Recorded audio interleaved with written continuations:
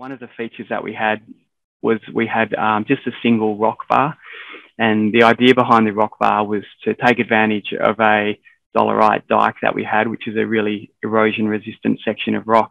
The concern that we had was if we had a very large event early on, you would get these high velocities because you don't have the trees established yet. So your roughness is quite low.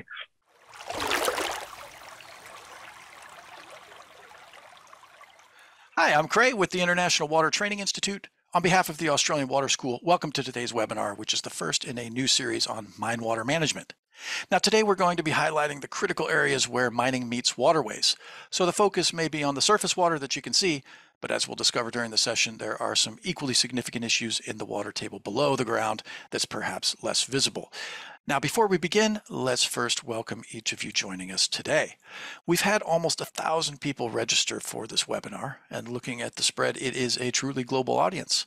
Now, usually our presenters are spread around the world as well, but today all three of us are joining you from the Wild West here in Perth, Western Australia, where mining is very prevalent and where we tend to run into some pretty significant waterways as well in our land of droughts and flooding rains, as Australia is known.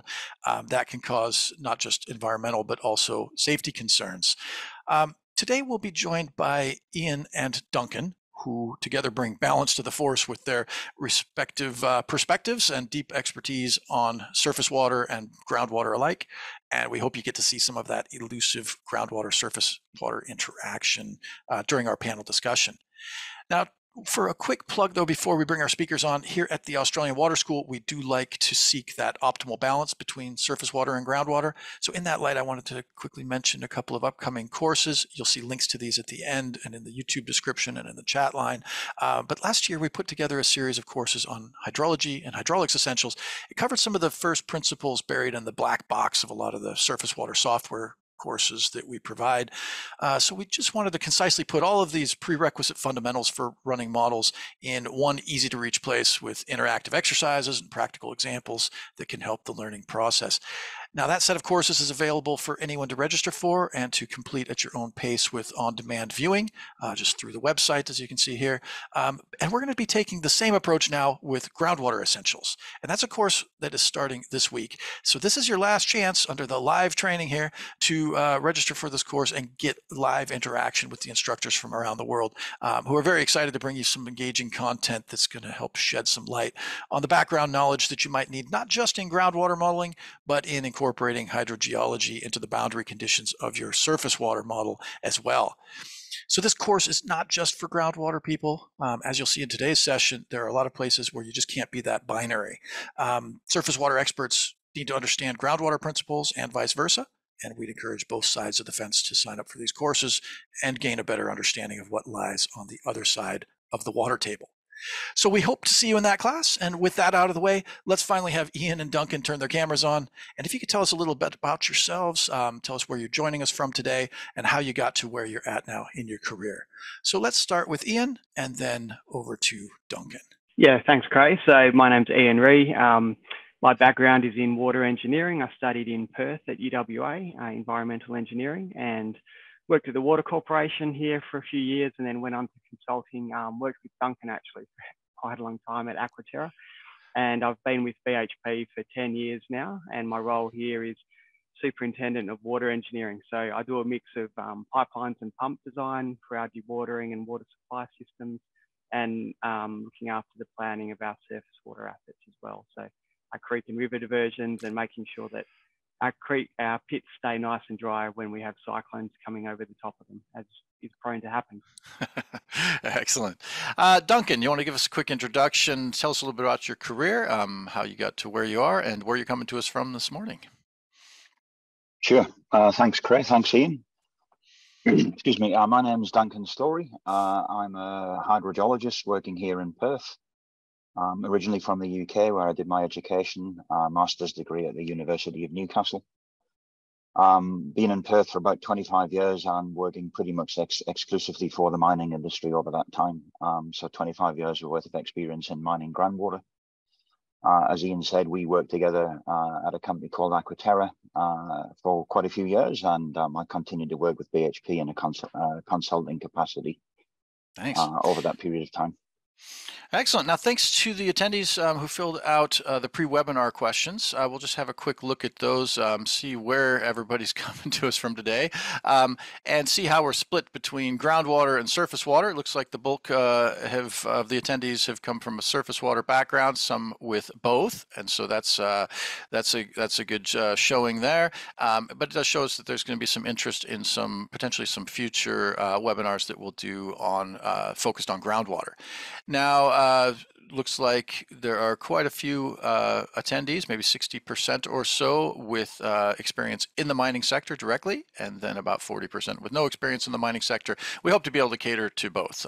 Those who are new to it, we'll give you a bit of an introduction. Those who have been experienced with it for a while, maybe we can add some insights on the surface water impacts. Now, this is the first, I think, of a series of webinars, but this depends on your input. And so thanks for filling out that poll question. It looks like there's a pretty even split in the topics that everybody's interested in hearing about. Do give us some feedback and some suggestions for potential presenters and presentations and technical papers that you might have seen, where we can bring the most engaging presenters we can on for you and present on some of these topics like tailings dam failures or mine dewatering. Some of those things, mines can have a significant impact on the water courses, both surface water and on aquifers, and so we want to make sure that we're applying the best technology we can, the best modeling software, and giving you the tools and insights that we can pass along to you to help you in your water professional careers. Most of our subscribers are in the water profession, and we like to help promote any of the current standards of practice that we can. So with that, Ian, if you want to start sharing your screen, and at the end, what we'll do is we'll come back on for a panel discussion. Please keep the Q&A questions coming, because what usually happens with this is we get a bunch of Q&A questions right toward the end, and then we don't have time to answer them. If you get your Q&A questions in now while Ian's talking, Duncan will help answer those in the background, and then we'll have some good questions to discuss when Ian's done with his presentation. So I can see that screen just fine. Thanks for sharing that, Ian. Over to you, and we'll come back on when you're done. Thanks. All right. Thanks a lot, Cray. Thanks for the introduction, and good morning, everyone. So before I get into the presentation, one thing that I hope you'll notice throughout the talk is I've tried to be very open about the work that we're doing and where we're doing it. Even in locations, I've got the GPS coordinates so people can look up and verify the work that we're doing. But that's deliberate in that both myself and BHP are very much on a continuous improvement journey. And by doing this talk, I'm hoping not only to share the work that we're doing, but to test our approach and hear other opinions that might help us to learn as well. So I'm going to talk about why do we need to divert creeks and rivers, how BHP Iron Ore thinks about diversions which are operational only versus diversions which are going to be around over closure timeframes, some of our efforts to minimise reduction in catchment areas, the concept of creek capture, how do we select a design event, design event versus design life, how those two concepts different, some design considerations, including longitudinal slope and revegetation. And then really the second half of the presentation is running through a large diversion, which we have completed and the thinking behind it. And it includes a 4-minute drone flyover of that diversion. So whereabouts in the world are we? So we're operating in the Pilbara region of Western Australia. So it is the world's largest iron ore producing region. If you're dialing in from Asia, it's very likely that the reinforcement in your house or office is actually made from iron ore that's come from the Pilbara.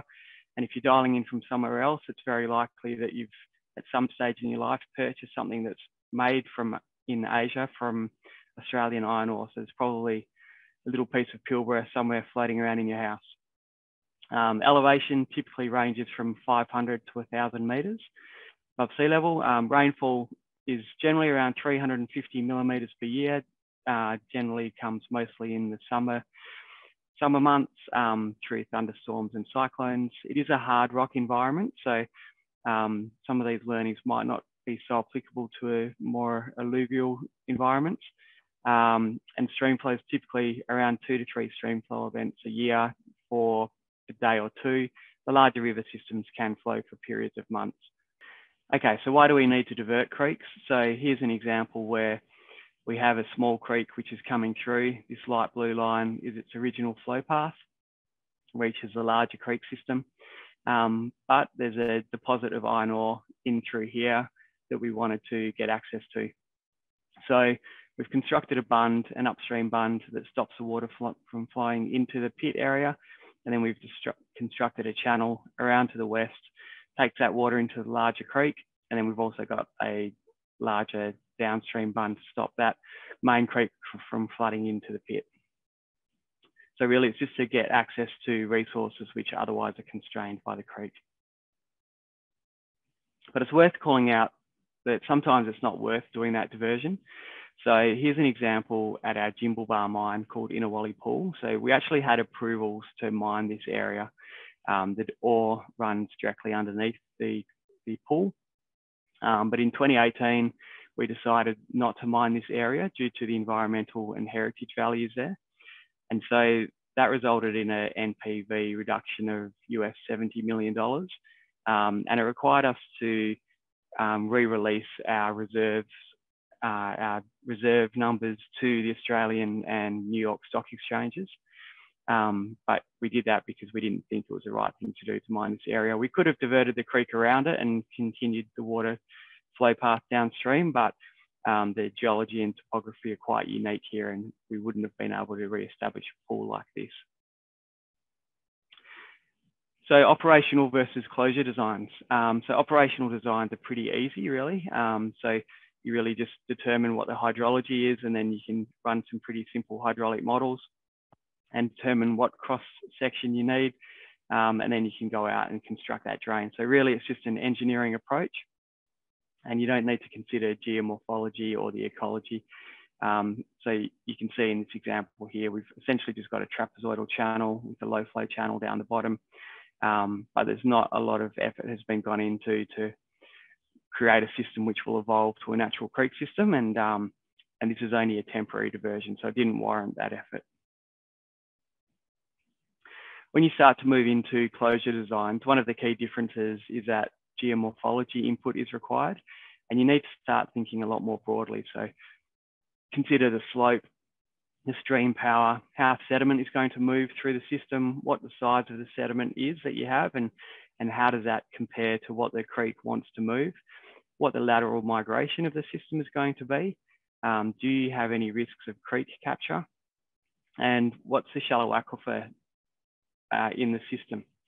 And if you can get all the physical properties correct, then the ecology will come after. So that's really one of the keys. You get the physical properties correct, and then nature will come and take over. It's impossible to do the reverse. So one of the largest post-closure impacts that mining has is through loss of catchment. And it can be a dramatic impact such as creek capture, which I'll talk to in a couple of slides, but it can also be the cumulative impact of a number of smaller losses. So in this table here, I've just tried to show some of the forms of impacts. How do we get reduction in catchment area, and then BHP iron ore's approach to reducing that impact. So with creek capture, we backfill the pits above the creek invert so that you don't get a potential change in energy between the base of the pit and the creek.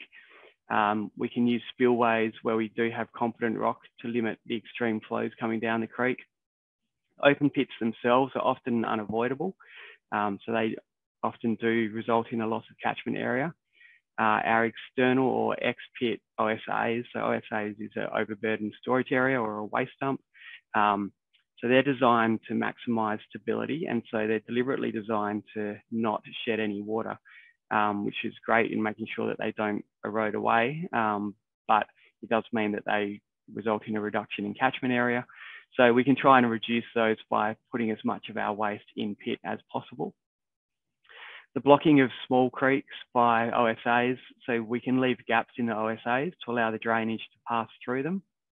And then interception of minor creeks by pits. So there's a couple of options there. We can either divert the creek around the pit, or we can re-establish the creek over a backfill pit, and I'll show an example of that. So this is at our Yandi mine, and we have a catchment of 30 square kilometres.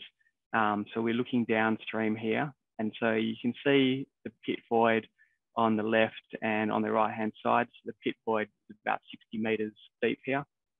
And so what we've done here is we've backfilled the pit, brought the natural surface, brought the ground surface, not natural, brought the ground surface back up to being consistent with the natural surface so that we can get a true flow system happening.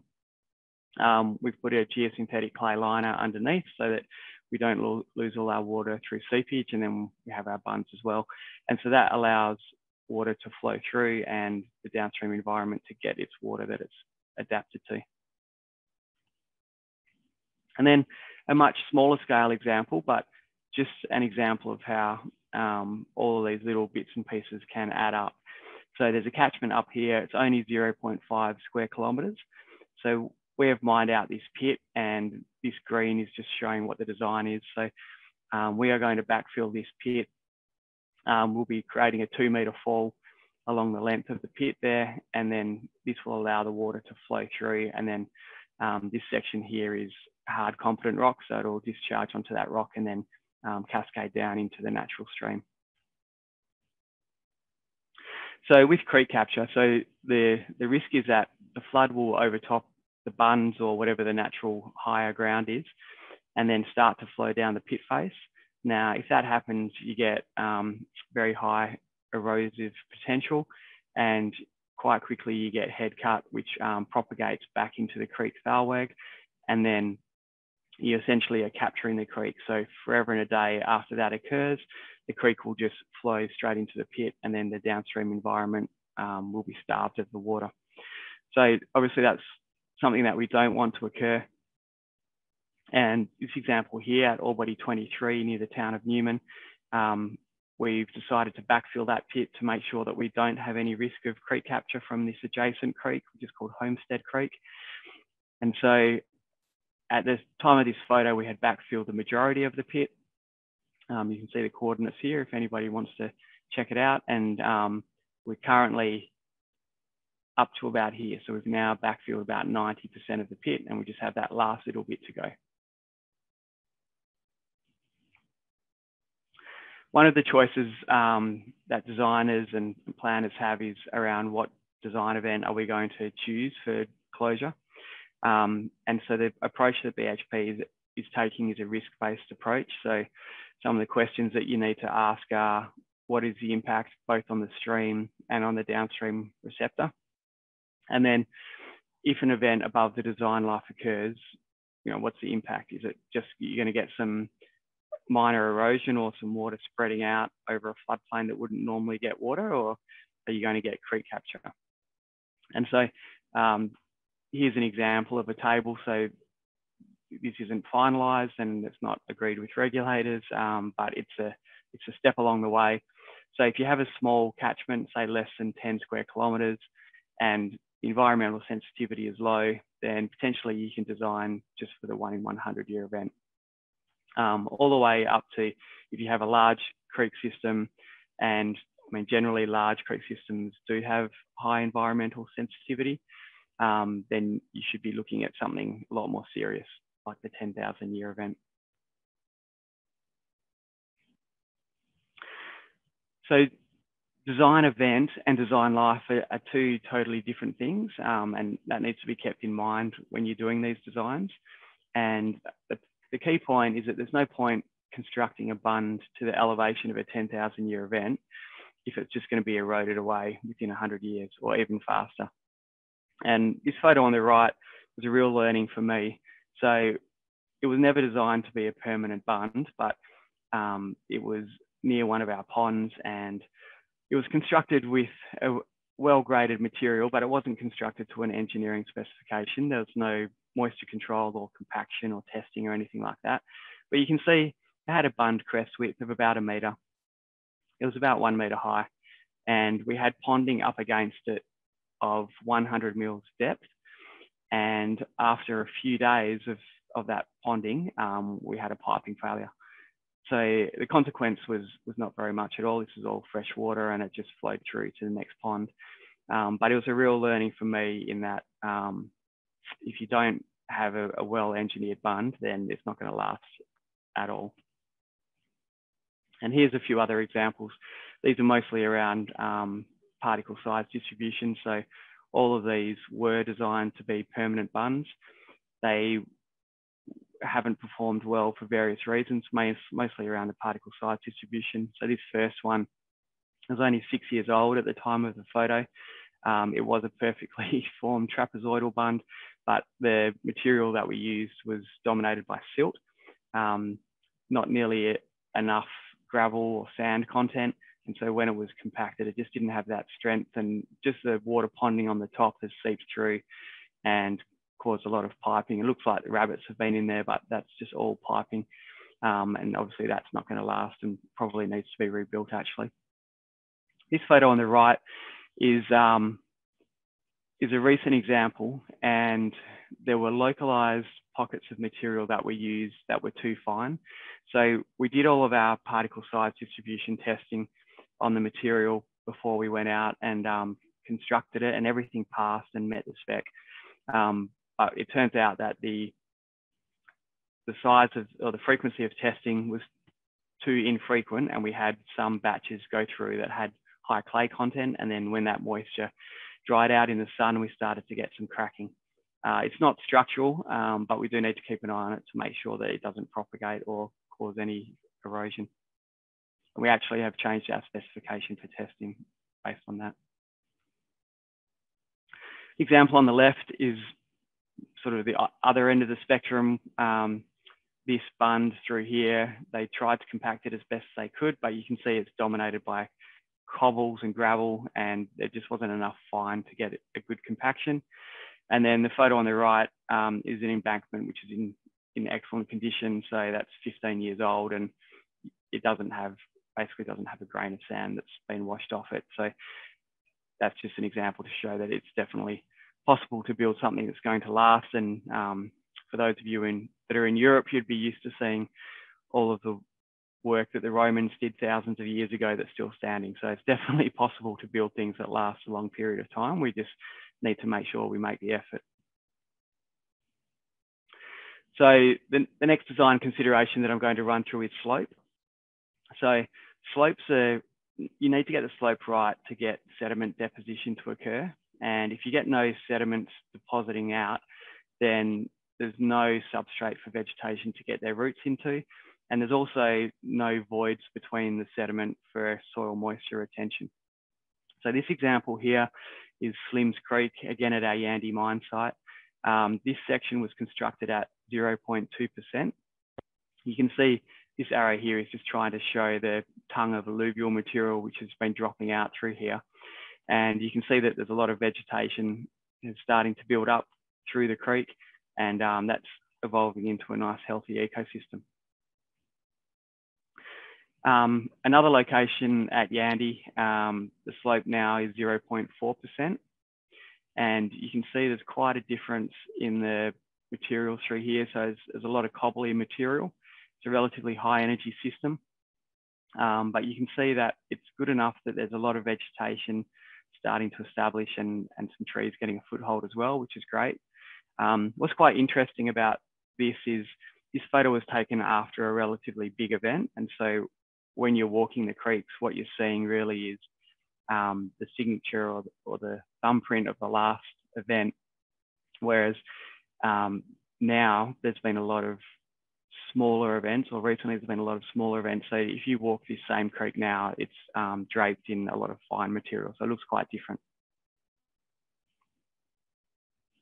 So we step up to a slope of 0.6%, and you can see in here there is a little bit of gravelly material that's been deposited, but really not very much. And as a result, there's not much vegetation. There's one tree that's probably found a crack to get its roots into, but there's not a lot of life through here, and that's not a great result. And then we go steeper again. You can see how sensitive it is to slope. So this section is at 0.8%. Even though there's been a recent event, there's no vegetation through here. There's no sediment. You can see that the material that's been left around is pretty large diameter, and it's just not suitable for re-establishing a healthy creek system.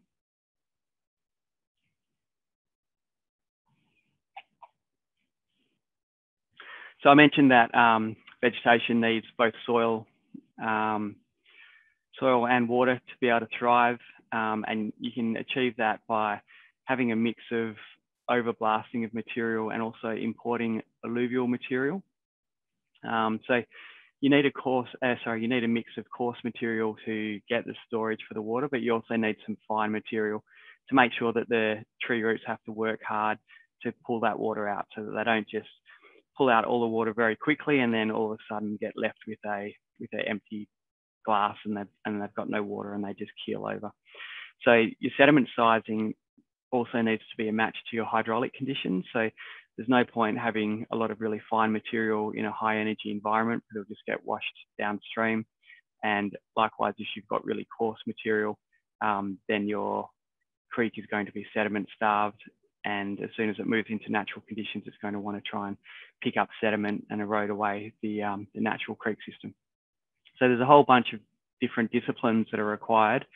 And this example here just shows all of the particle size distribution work that was done. And from that, we designed this creek system through here. So if you just focus on the creek itself, you can see there's a lot of riparian vegetation establishing in this creek.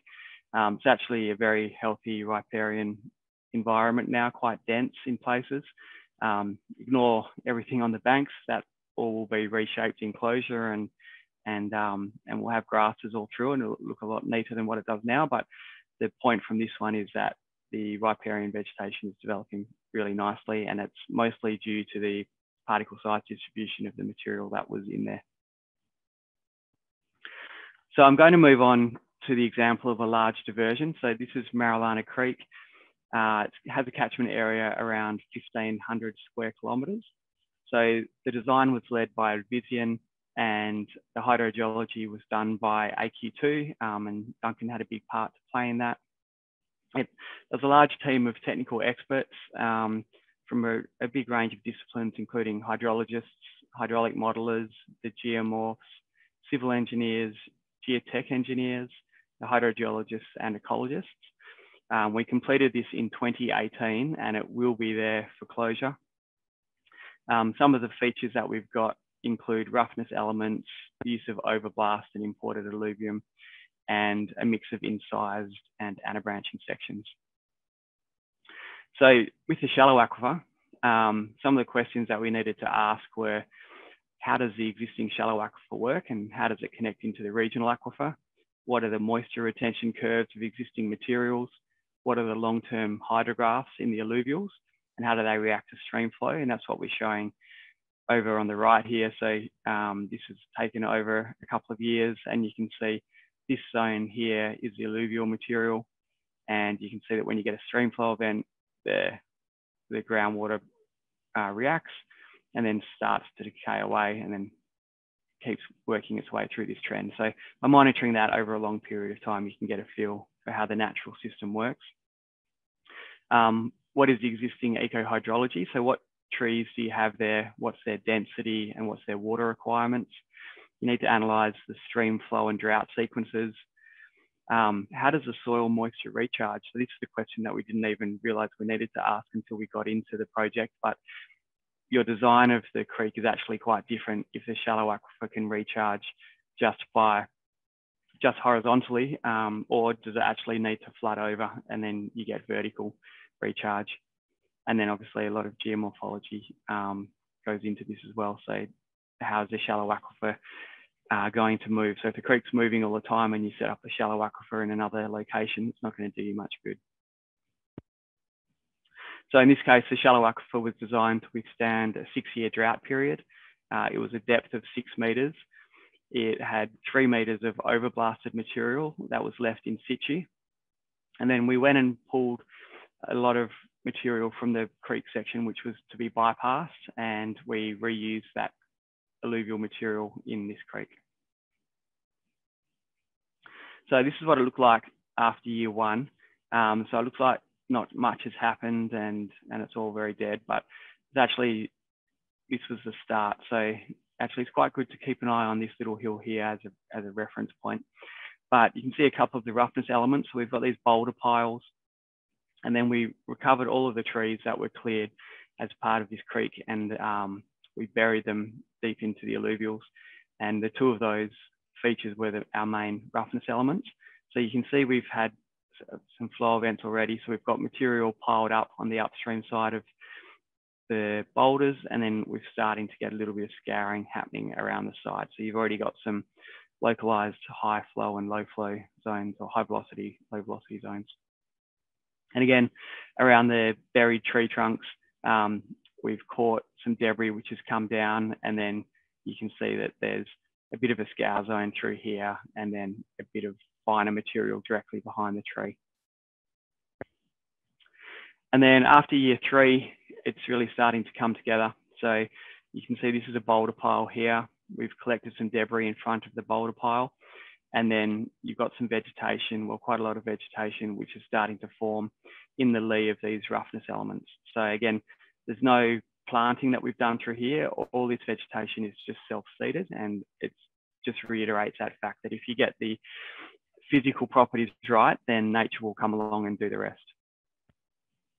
And so here's just a close-up. You can see that there's a bit of an island that's formed in the lee of those boulders, and some fine sediment and seeds have dropped out. So this is a section where we had an incised section of the creek. So the geomorphology was done to match the natural system. So the creek does go through these sort of gorge-like areas. So in this zone here, that was designated to be high velocity, and as you can see, there's no fine sediment and there's no vegetation through here, but that's exactly as per design. And then on the edges, we've got our roughness elements, and then we are starting to get vegetation on the edges, which is great. Another photo showing the same sort of thing, but you can see here, this is that same little hill. So you can see it's looking quite different to when we constructed it 4 years ago. Now, there's quite a lot of life returning. So when we were there, there was a lot of tadpoles in the water. So that was really great to see. There was some localized scour holes around these roughness elements, so around the tree trunks and boulders, and the water persists in those for a period of weeks after the stream stops flowing, and that's enough for all these animals to complete their life cycle. So there's a lot of invertebrates, obviously the frogs, but there's also some water birds there. So I'd never seen these water birds in the Pilbara before, and I looked them up, and they're a bird called the red-necked stint. And they actually fly each year from Siberia across Asia down to Northern Australia. And obviously they could stop anywhere they wanted along that route for a drink and a feed, and they chose to stop in our diversion. So that was a really good tick of approval. You can see them there. So what does a 4-year-old river look like? So I'm going to tab across to the video. Yeah, Ian, well, before you play the video, there's been tons of questions coming in on the Q&A line, and so I just thought, just so maybe as you're playing the video, you might be able to address some of the questions that have come in. So if we can just have a quick look at that, and then Duncan, if you wanted to come on as well, because it looks like you've been answering a couple of these questions in the background.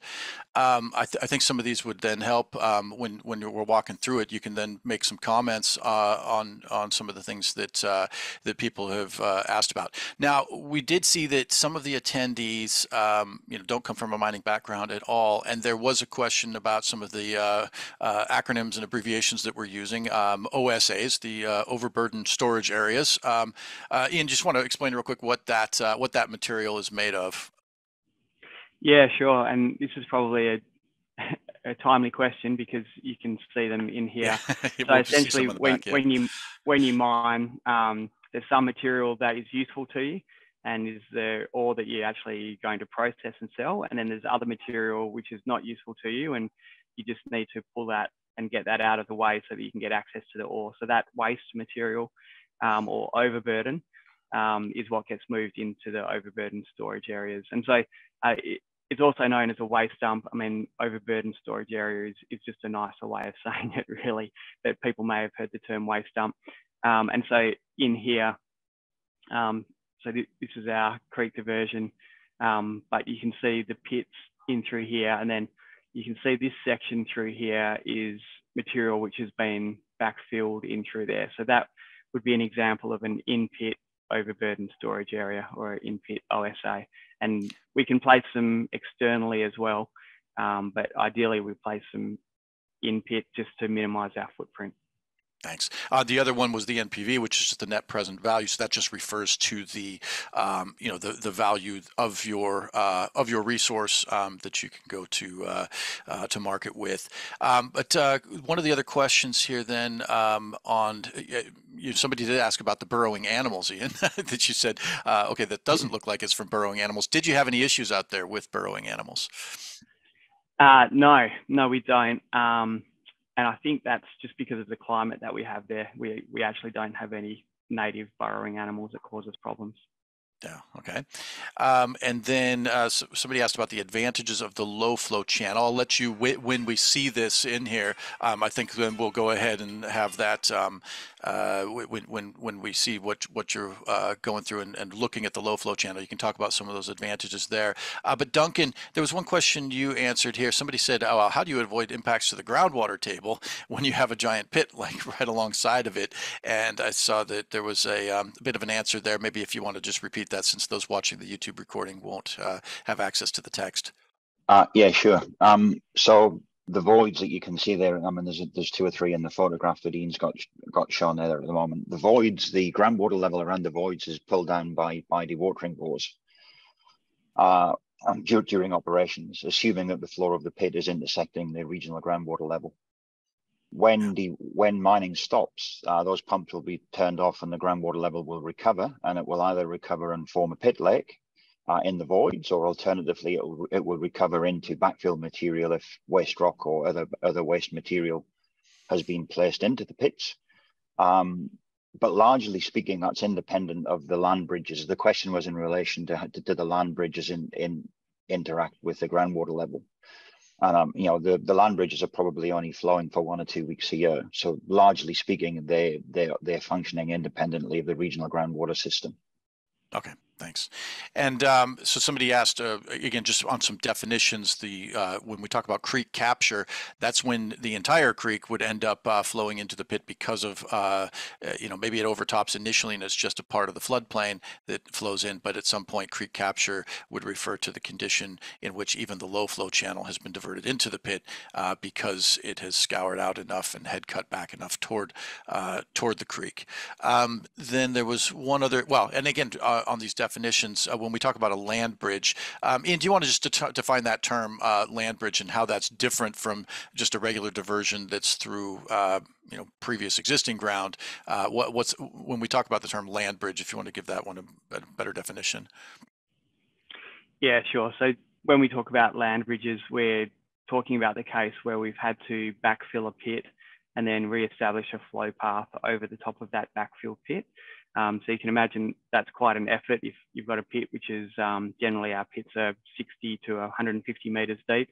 And if you have to backfill that back to surface and then re-establish a creek over the top of that and make consideration of all the settlement that will occur, it's a fair effort. And yeah, so we've just got the one example at the moment. Okay, well that's great. Now let's go ahead and have you then just do the walkthrough. I just wanted to cover a couple of those questions first, some of the definitions, so that as we're walking through this, then you can point some things out. Then we'll come back on after you're done with the fly through and address some of the other questions. Lots of great questions coming in. Keep them coming from the audience. We'll see you soon. Thanks, Craig. So this video was actually taken from downstream to upstream. I would have much preferred if it was taken from upstream to downstream so you can move with the water.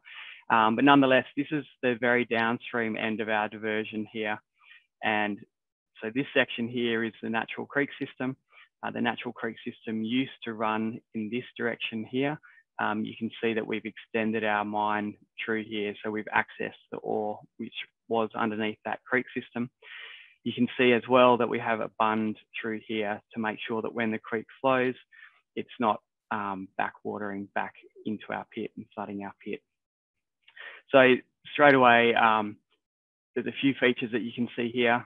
Something which I found quite interesting is that there's a bunch of logs which have deposited through here. You can see about 10 different logs. And my take on that is this section through here has got relatively high energy and it carries those logs along, and then it hits this transition zone where we've widened and there's less energy, there's less ability to carry those logs, and all those logs are getting deposited out. The other thing that you'll see, and I'll just start play, is you can see the low flow channel that we constructed through here, and you can see the floodplains on both sides. So the diversion is this full width here. That's all part of the active diversion that we've constructed. It's about 200 meters wide. It has capacity for a flow of around 6,000 cubic meters a second. And in through here, you can see a lot of the roughness elements. So you can see these boulder piles that we've placed. You can see the trees which have been buried in, and the vast majority of the trees are still in place, which is great. And you can see the riparian vegetation starting to form. So generally, the trees are establishing on the edge of the low flow channel. And then we've got a lot of shrubs which are establishing in the floodplain, and a lot of grasses as well. There's not a lot of bare space. So most of the area has been colonized now, which is brilliant. And you do get these sections like in here where you've got really dense riparian vegetation forming. It'd be really interesting to see whether all of those trees make it to maturity or not. There'll be a lot of competition for water because you don't normally get trees that dense when they're mature. But it's great to see them all establishing. I've paused here because at this point we've got 3 tributaries which come into the main creek. For those tributaries, we cut them back at 1 vertical to 5 horizontal. We knew that that wouldn't be a stable slope, but we were okay with that, in that erosion of material that we're going to get down, and that we have already seen down into the main creek channel, is a really good source of sediment. So the creek isn't going to be sediment starved, and also provides some geomorphological diversity in the creek. And you can see this one that we're coming up to, it's formed really quite a large delta already, given it's only been 4 years.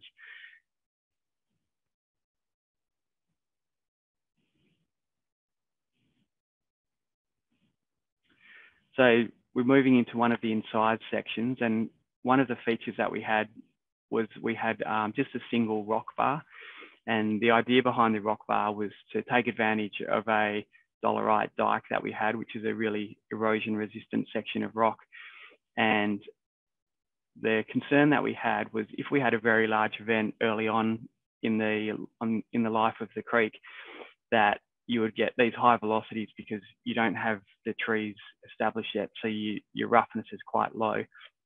And the risk was that that would have eroded away a lot of our alluvial material that we went to so much effort to remove and place in the creek. So this section through here, it's not so obvious, but there's not much vegetation in there, is essentially exposed rock. And so that is a grade control feature for us. And it also serves the purpose of stopping any water which is caught in that shallow alluvial aquifer behind it from draining out. Move a bit quickly through here. So just in here, we're moving into the natural creek system.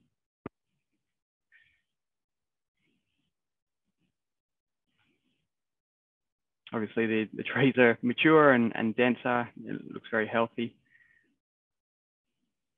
And then there were 2 sections to the diversion. So this is the second section of the diversion. Similar low flow channel and up to 200 meter wide floodplain. Interesting, the geomorphology is getting started through here. So you can see a bit of a bar forming in through there, and quite a dense patch of trees in through here.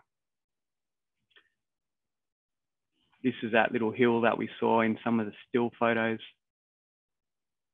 And then we move into an incised section. That's that same section that I had the still photo from, although the photo was from the other angle.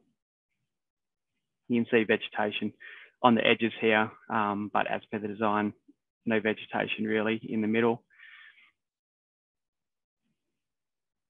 And then at the start, we've got quite good vegetation starting to form. You know, all these trees will continue growing and form a canopy over time. And then this is now the upstream end of the diversion back into the natural system. So that's the flyover, and that's really the end of my talk. So Craig, I'll hand back to you to guide us through any questions. That sounds good. All right. And there have been quite a few thank you to those who have been asking the questions, and thanks especially to Duncan, who's been frantically answering some in the background. Ian, I'll give you a chance then, while Duncan's answering a couple of these, to go through on that on the Q&A line, and then just see if there's any you want to highlight. There's at least 20 unanswered questions at the moment, in addition to the ones that Duncan's already answered. So we probably won't get through all of them, but if you want to just maybe start with the ones that have been upvoted the most, and then and any others that jump out at you while we're talking here in the background. Duncan, do you want to just pick a couple of the ones that that you've answered in the background, and maybe share some of your thoughts about the ones that we were going to answer live here? I'll give you a couple of minutes to just express some of the things that you had put in writing already. Sure. Let me just call up the answered section. So there was a good question on how long does it take for groundwater levels to recover, and the reality is that hasn't been measured in any of the Pilbara systems yet. The only pit that's actually been closed in the Pilbara is the Goldsworthy pit, and it is still recovering. And so we only have modelled estimates. We don't have measured, we don't have measured results. But the modelling suggests that it's going to take many tens of years, if not hundreds of years, for most of the groundwater systems where there's been substantial dewatering to actually recover.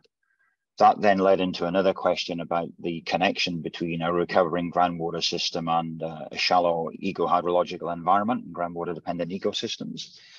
And in the case of Yandy that Ian's been talking about, the intent as far as possible has been to separate the creek shallow groundwater system and eco-hydrological environment from the regional groundwater system that's hosted in the ore deposits, such that the creek can retain vegetation on a shallow groundwater level, even though the regional system has been dewatered.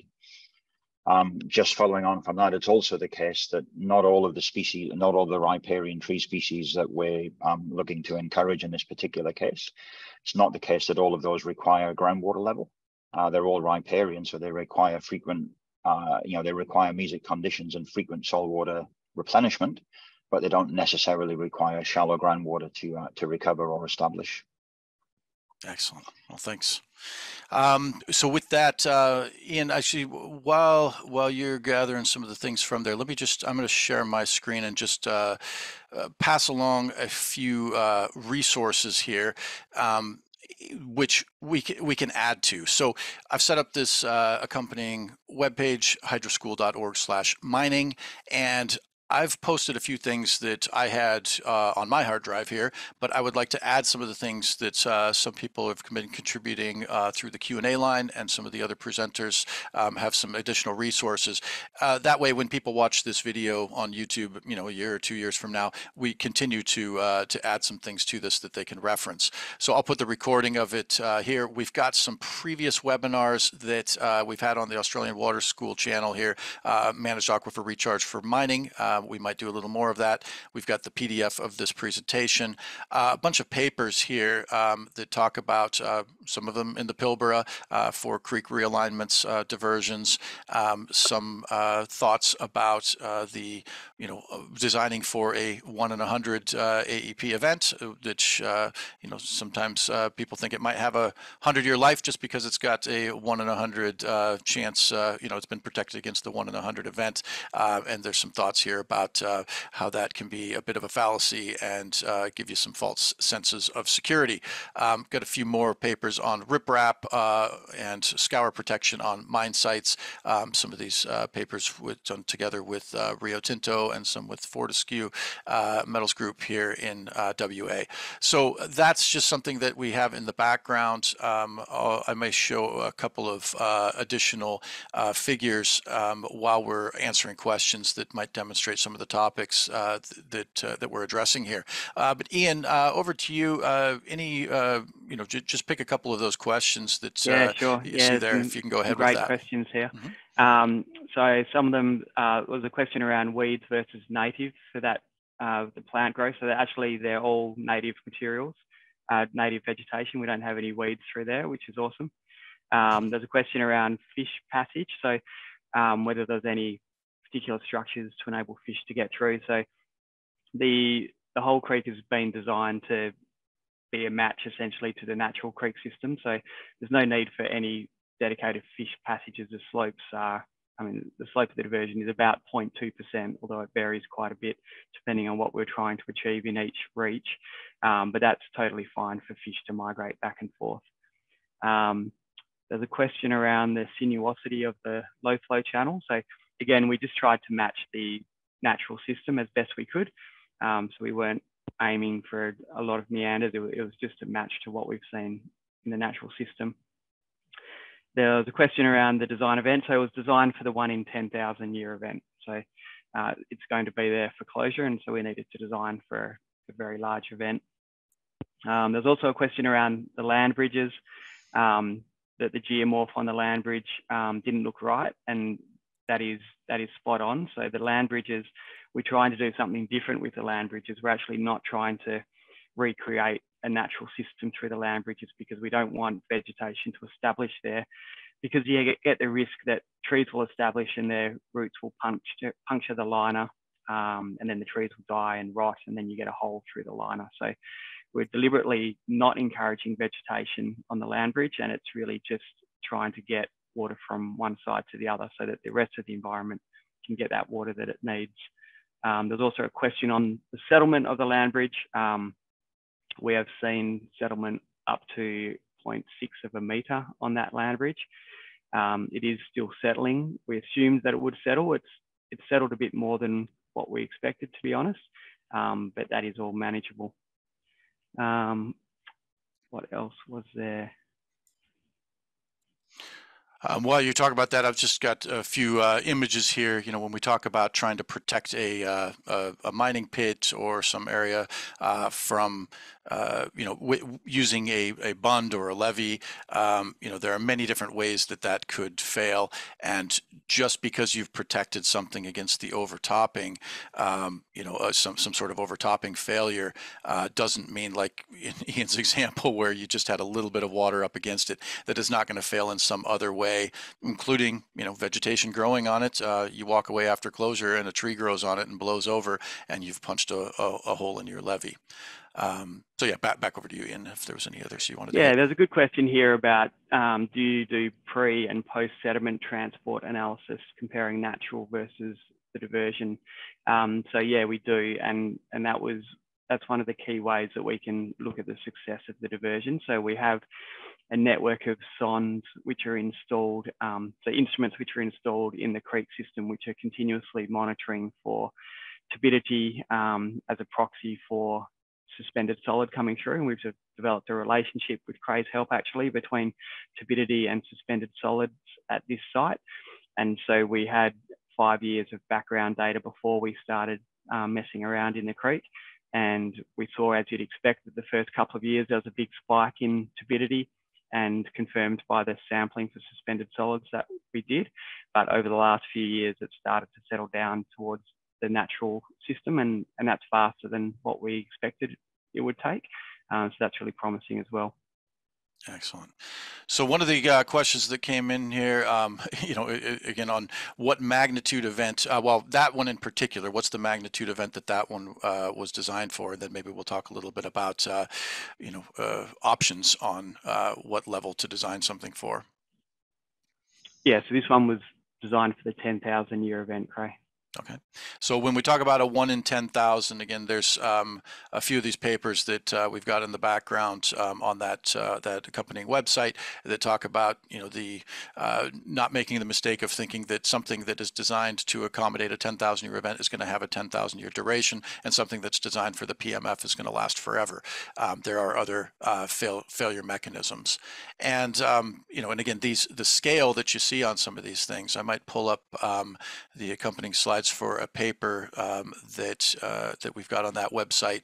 That's a diversion design. This was a few years back. A paper that was put together. You can see the links to this one on that website.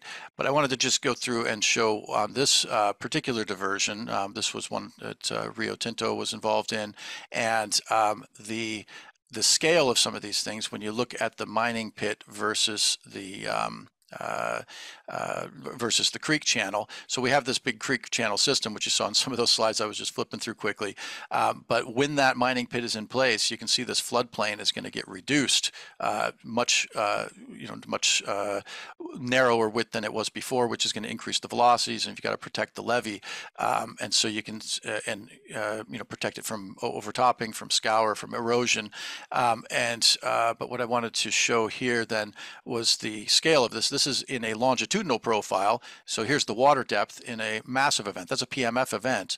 And there's the size of the mining pit. So compare the depth of the PMF to the mining pit itself. And then in cross-section view, this is looking downstream. Here's the river system, and we're doing geomorphology and everything on this river system. And when we talk about creek capture, that would be, if there was a failure of this levee and the creek ended up in here, you can see some of the volumes involved in some of these things. And what we're trying to prevent, is something like this, which was a real scenario here in Western Australia a few years back, and the kind of head cuts that might then force the entire channel to drain into a pit.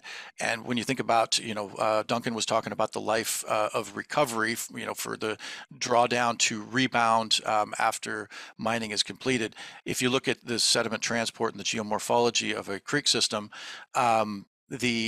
taking the bed load away from the creek, it would take eons of time sometimes for that bed load to fill in the mining pit and get to another equilibrium downstream. So when we're talking about some of these things here, I wanted to also then plug a webinar that's coming up in about 2 months' time, where it's called the Stage Zero Approach to Geomorphic Design. And that's something where, we try to look at the channels and what they were looking like. And I think on some of Ian's slides, you could see that the creek had plenty of room to move around. And Dr. Colin Thorne and some others who have been big advocates of some of these concepts of allowing the creek to have room to move when you're done with it, and not trying to constrain or confine it, is a principle that's been applied in some of these closure designs as well for the mining industry. So tune into that one. That'll be coming up in May, I think early May. We'll have a webinar on that if you're interested in geomorphic designs. So I'll stop my share from there, and maybe we can have some additional resources while we're talking. Have just a few minutes to go, and we'll address a couple more questions. But in the background, if we can have some of the water school slides on some of the resources that are coming up, then I'll turn it back over to Duncan for a couple minutes. We still got another 20 questions now that have been unanswered. We'll frantically try and answer those as quick as we can. Duncan, any that you wanted to highlight? There's no more questions that really fall within my basket, but there's one thing that I think it's important that Ian touched on, and that's the idea of replenishment of soil moisture to encourage the vegetation to grow. And it is the case that not all of the the riparian vegetation requires permanent access to groundwater, or indeed any access to groundwater, but it does require frequent soil moisture replenishment. And obviously, when a material is unsaturated, the hydraulic conductivity is not very high. So the importance of designing the creek to overtop fairly frequently onto its near benches and floodplains to get that groundwater, to get that soil moisture replenishment going, becomes really quite important. Don't expect water to move laterally. Yeah, excellent. Ian, we got about maybe 2 minutes to go here. Give us a couple of quick responses to some of the ones that you've seen here, and then we'll have you both give some closing remarks. Yeah, Craig, I think I've answered most of the questions that were succinct answers were possible. Some of the questions were good questions, but really merit a 10-minute discussion as opposed to a 30-second answer. So yeah, I think I'll leave the Q&A there, Craig. Well, okay. Well, we'll leave it at that then. And yeah, if you both could give us some closing remarks here in a minute. But we realized we called this mine water management, and we expect this to be, part one in a series of mine water management discussions. This was one that focused on, external flow heading toward a mine site and how you might divert it around there. There are other aspects and issues that involve direct runoff and rainfall and runoff on the site itself. All of those topics that you saw in the quiz, or the poll question in the beginning, are things we could cover. We can, the papers that I've listed here are from the International Mine Water Association conference, where you have, 40 or 50 papers all about mine water impacts and mine water implications and things like that. What do you want to see more of? Give us your feedback, fill out that form in the end, let us know. We can do courses on some of these topics if that's of use to the industry, or we can have some dedicated webinar sessions, in particular on some of the issues that Duncan has addressed here on groundwater, so we can show you some examples of that. Thanks to those who have tuned in the background and put some questions forward. We've got some people in attendance there who are actually going to be teaching some of the geomorphology courses. Shout out to Andy Markham here, who's got a couple questions there in the post. You can sign up for some of these on-demand courses and get a little more into the geomorphology that Ian has hinted to. So with that, let's have Duncan give some closing remarks, and then we'll let Ian bring it home. Duncan, over to you. I think what Ian's shown today, it's a really good example, particularly where a diversion is a long-term, it's not operational, it's long-term, it's post-closure, showing the integration of groundwater, surface water, soil moisture to encourage something that becomes ecologically sustainable over the long term with the natural regrowth of a riparian ecosystem. How that's all possible. Thanks. Yeah, it's multifaceted. If that's the main take-home message that I get from this, many different disciplines involved in successfully pulling something like this off. Ian, take it home for us. Yeah, thanks, Craig. Yeah, along a similar line of thinking, if you've got a simple diversion around the edge of a pit, then as a water engineer, you can just design that by yourself. And I think the temptation is for engineers to think that they can do everything, and to try and design something like this, you need a big dose of humility up front just to know your limitations and to know that you need to go and speak to a whole bunch of other experts from other fields. And when you work together, it can be really satisfying because you learn a lot from the other disciplines, and then you can all tie together and you can get a great result. Excellent. Well, thanks so much to our presenters and panelists coming on board. We look forward to future interactions with you, the attendees. Thanks for spending this time with us. Give us your feedback, and we look forward to seeing you again on a future webinar for the Australian Water School. Thanks.